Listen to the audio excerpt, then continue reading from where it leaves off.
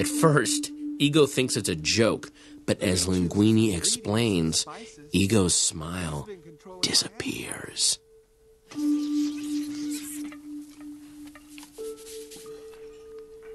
He doesn't react beyond asking an occasional question. And when the story is done, Ego stands, thanks us for the meal, and leaves without another word. The following day, his review appears. In many ways, the work of a critic is easy. We risk very little, yet enjoy a position over those who offer up their work and themselves to our judgment.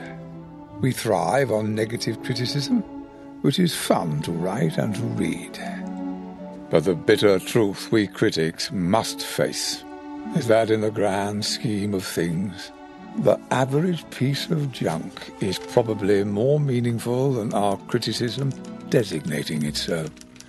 But there are times when a critic truly risks something, and that is in the discovery and defense of the new. The world is often unkind to new talent, new creations. The new needs friends. Last night I experienced something new. An extraordinary meal from a singularly unexpected source. To say that both the meal and its maker have challenged my preconceptions about fine cooking is a gross understatement. They have rocked me to my core.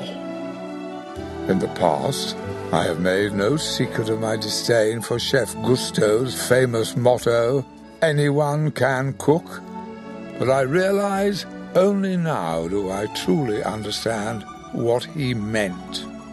Not everyone can become a great artist, but a great artist can come from anywhere.